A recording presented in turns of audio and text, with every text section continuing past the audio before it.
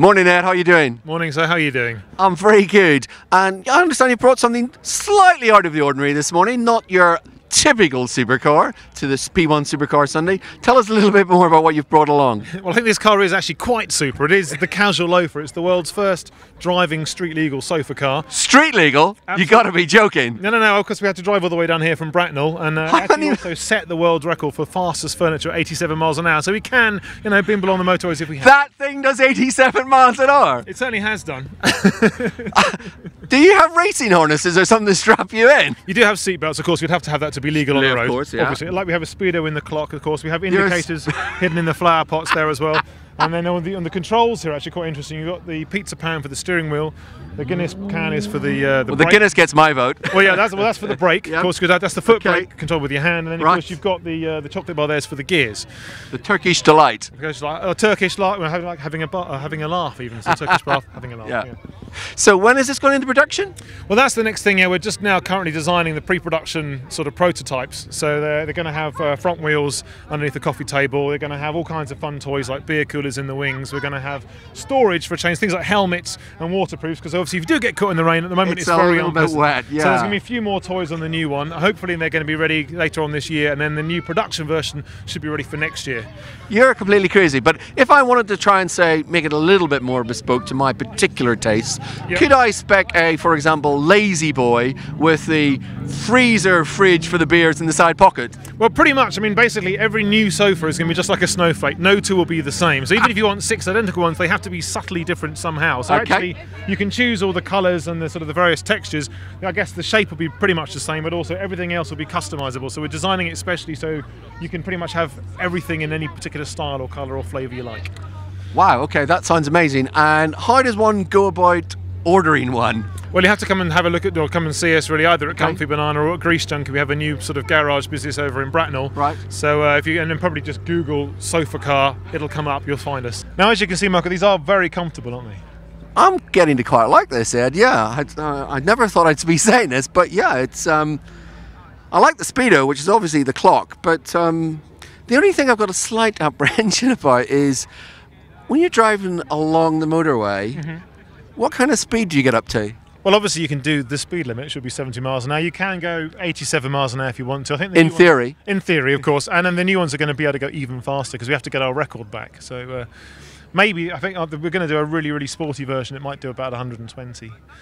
So on that basis, then, we could have one of these on the P1 fleet. I think even just a few would be nice. Well, okay, let's start with one and work it up from there. I think that's the deal, don't you? Yeah, cool. Deal is done. Cheers. I kind of thought it was going to be like rock hard, but it is like a proper sofa. Well, the new ones are going to be even better because they're going to have heated seats, they're going to have massage seats as well, which should be rather nice. So they're going to be pretty comfortable. You are crazy. It's a long way to travel. It is a long way to travel, particularly when you're freezing your ass off. But it's kind of nice. We're actually gutted we didn't actually get around to doing the gumball this year because it'd be quite good fun. But we're going to, next year, hopefully, we're going to drive across America. Is our plan. We're supposed to be doing that right now, actually. But imagine the Texas Rangers. Hey, boy, what are you driving there? Kind of the deep south might be dangerous. It might be tricky. I think then once we've done the States, we should do it around the world. That'd be kind of fun. But we're going to do tours of these. So the idea is, because we already do kind of wacky race days, which is quite fun. The world's wackiest races experience day. But we're going to then do, once we've got the new sofas, the idea is, you sort of basically hire a sofa for, so again, it obviously makes more sense for the business.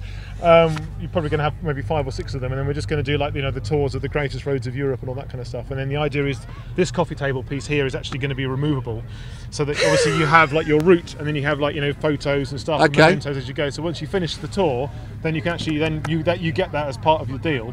So you actually get your coffee table in there, and you can hang that up in your garage as one of the missions you've actually completed. So it should be quite good fun. And of course I could spec it in for Micah. Yeah, absolutely. Invitation for Micah, whatever you want. Totally bespoke. Walnut dashboard, maybe even solar panels to charge the batteries up. Whatever you want, you can do that. That's fantastic. What do you reckon, guys? It's brilliant, I want one. It's any way to travel, really. But hence I need that. Yeah, well, this used to be real, but they used to keep getting nicked. It used to be. Yeah, because this is actually a Pizza Hut medium pan pizza. And for about 9 years, I think maybe even 10 years, we used to get real pizzas. And after about a month, they'd start looking pretty ropey.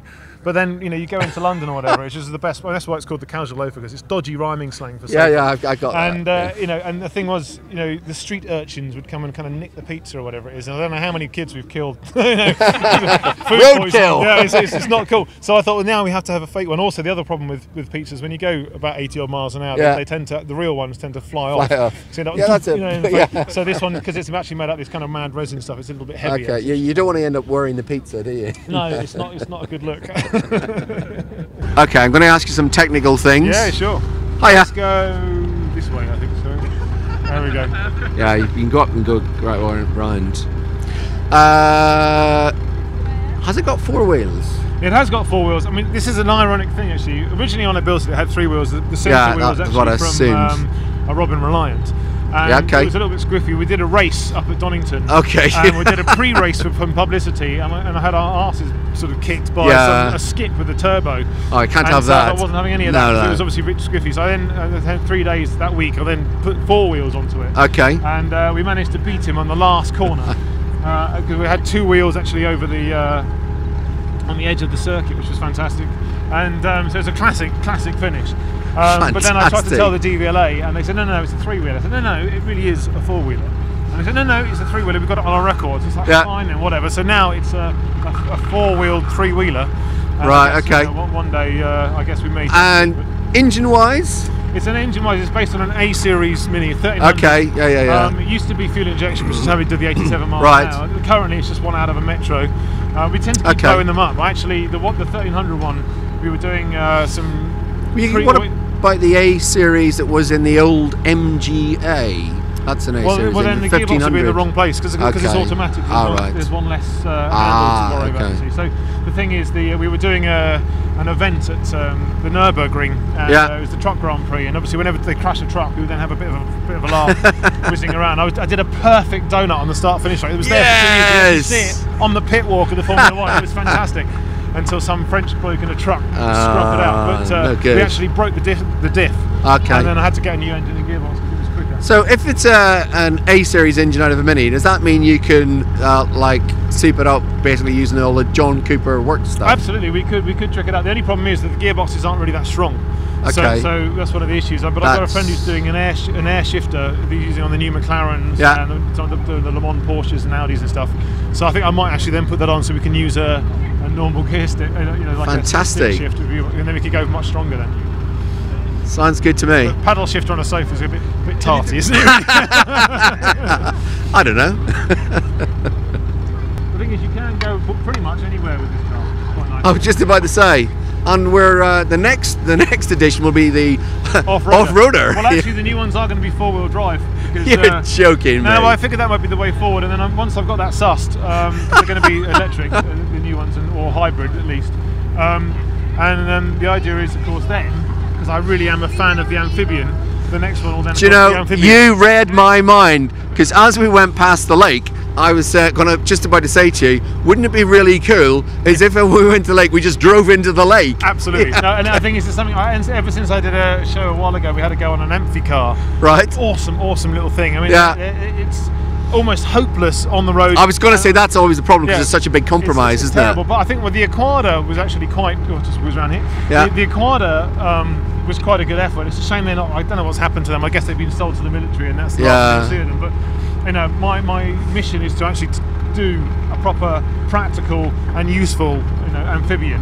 But I thought, well, why not start with a totally impractical, useless amphibian in the form of a sofa? Because it doesn't matter after that. No, it's an amazing way to go travelling. I mean, you're cruising around, everybody's looking at you, so it's like the world's on Prozac, which is brilliant. But also, it gets you, opens doors. I mean, it's a really fantastic way to meet people. You get new friends. It is a wonderful thing. So it's quite a great experience, really. It is the only way to travel. It is now the only way to travel.